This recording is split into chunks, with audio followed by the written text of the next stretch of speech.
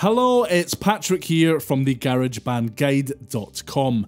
This is GarageBand Q&A, the video series where I do my best to answer your GarageBand questions. If this is your first time here and you want to master GarageBand, improve your music and learn all other kinds of GarageBand related stuff, start now by subscribing and ringing that notification bell so you don't miss a thing. Nancy got in touch via email to ask, how do I fade out at the end of a song? Thanks for that, Nancy. In GarageBand for Mac, there's a couple of ways you can do this, the easiest of which is to head to the Mix tab in the toolbar at the top of your screen and select Create Volume Fadeout on Main Output. This creates a nice smooth fadeout using automation on the master track.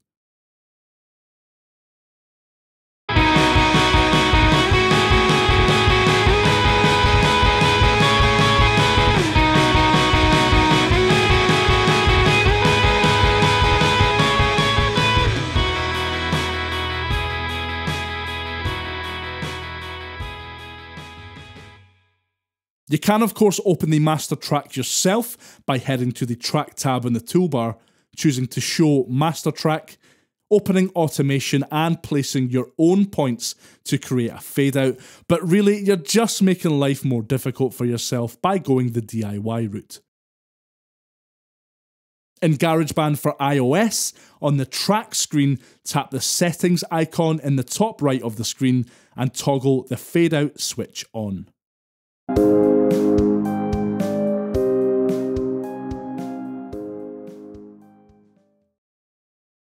Meredith sent an email to ask, "Hi Patrick, I bought your mixing guide and I'm reading it now, but when I click on smart controls for a vocal track, my smart controls in version 10.3.2 do not include a De-Esser, which would be great to have. How do I access a De-Esser in GarageBand if it's not showing up in smart controls?"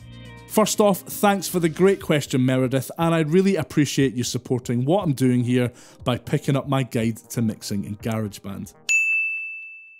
GarageBand for Mac does include a De-Esser, but in the form of an audio unit plugin. To access it, first off, make sure you have audio units enabled in the Audio tab of GarageBand's Settings menu. Then select the track you want to de-ess and open smart controls for that track by double clicking on the track header. Down here in the plugins area, click on an empty plugin slot. The De-Esser can be found in the Dynamics submenu. Like most of the plugins that come bundled with GarageBand for Mac, the De-Esser is a stripped back version of the fully featured version found in Logic Pro 10, but the two controls you have access to here will absolutely do the job for you. Lastly, John reached out to ask, how would you advise the best way to stockpile completed GarageBand projects in order to free up space on my iMac? Thanks for getting in touch, John. You have a couple of options here. Storing project files in the cloud is a great way to free up space on your Mac, though I can't really recommend using Apple's own service, iCloud, for this. It's not actually designed to allow you to put a project file in iCloud and then delete it from your device. If you need an actual backup solution, you should consider looking at Google Drive, Dropbox or OneDrive. They allow you to do the file backups you need and then remove the duplicates from your iMac.